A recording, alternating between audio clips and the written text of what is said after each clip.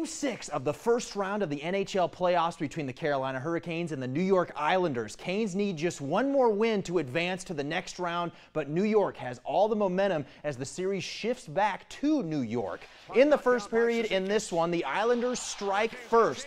Cal Clutterbuck, one of the best names in sports, out in front of everybody, delivering a strike.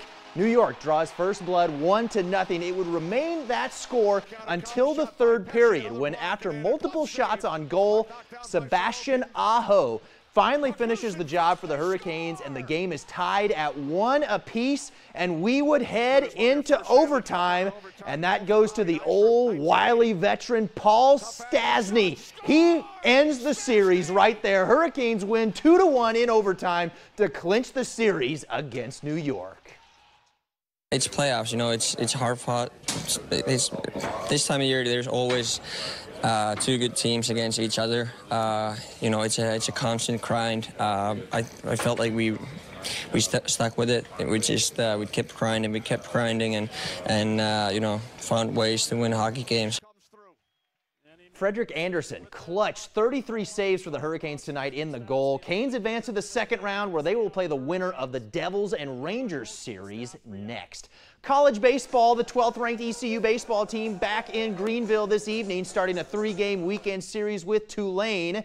Joey Barini singles into left. That would score Jacob Starling in the first inning. ECU led 2-0 at that point. Bottom of the second, ECU 3-2 now up. Jacob Jenkins-Coward up the middle. That scores Lane Hoover, 4-2 Pirates. And a safety dance break at that. Later, watch the defense from Jacob Starling. The beautiful diving snag out of midair for the out. Fantastic play. Tulane countered with Teo Banks, however. He hit 2 home runs for the Green Wave tonight. Tulane retook the lead 8-4. And then the 6th inning we go. Josh Moylan trying to lead the comeback. An RBI single into right to score Hoover. Tulane led 9-6 after 6 innings. The rest of the game had to be postponed due to lightning. It will finish up tomorrow at 2:30, and the doubleheader tomorrow will follow after that.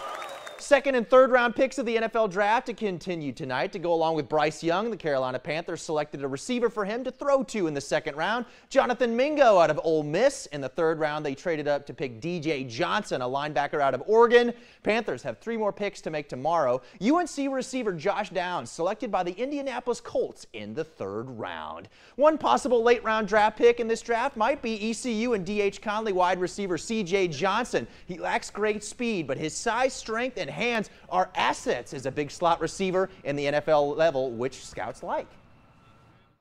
I've gotten a lot of feedback. They like my size. They like the big slot scenario that they can put me in, and as far as it's things I need to work on, they've been really keying in on my speed and just wondering how fast I am. Just being able to play more than one position gives you a value that that they look for in the NFL, and the value is all you can go off of. We'll see if CJ gets drafted or not tomorrow. That's your take on sports. Back to you guys.